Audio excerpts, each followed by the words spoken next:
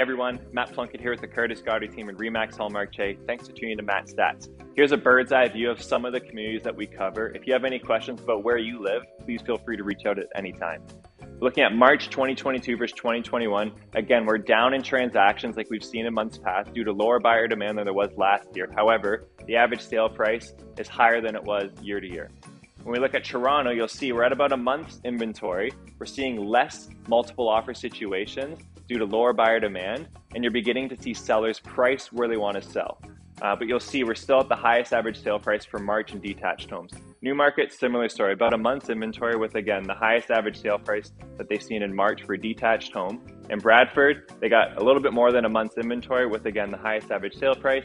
And finally in Barrie, again, just about less than a month's inventory with the highest average sale price. With rising interest rates, we recommend that you reach out to your mortgage broker to make sure you have a plan that's set up for you, and feel free to reach out at any time for any questions.